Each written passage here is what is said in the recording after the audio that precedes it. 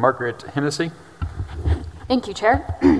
Dear Chairman Schwartner and members of the Texas Health and Human Services Committee, my name is Margaret Hennessy and I'm here to testify against SB 415 on behalf of NARAL Pro-Choice Texas, which is a member of the Trust, Respect, Access Coalition.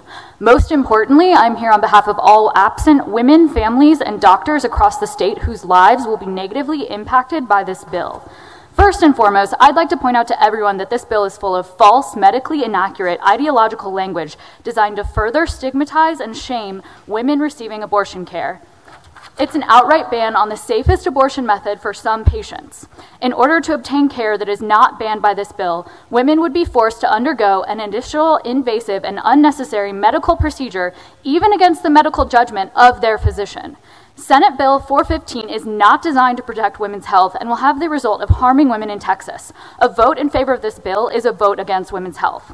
Second, the precedent set forth by the Supreme Court of the United States upholds this as it places an undue burden, unconstitutional, as it places an undue burden on the right to abortion. Women already face significant and costly obstacles to access abortion care in Texas. By banning this procedure, you're placing hefty costs on women as the alternatives are much more expensive.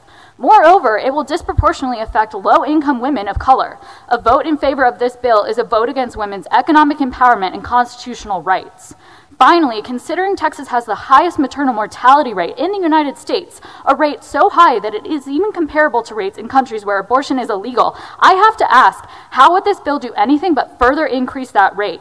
The American Congress of Obstetricians and Gynecologists have warned that SB 415 would take decision-making away from women and their doctors. It criminalizes physicians who perform a procedure that in many cases is necessary to protect a woman's health of future fertility.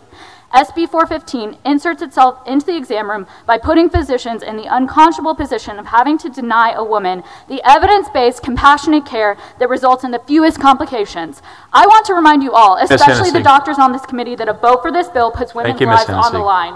I urge you all to stop playing with reproductive health care as if it's your own political puppet. Thank you. Thank you. Your time is done. Y'all are excused. Thank you.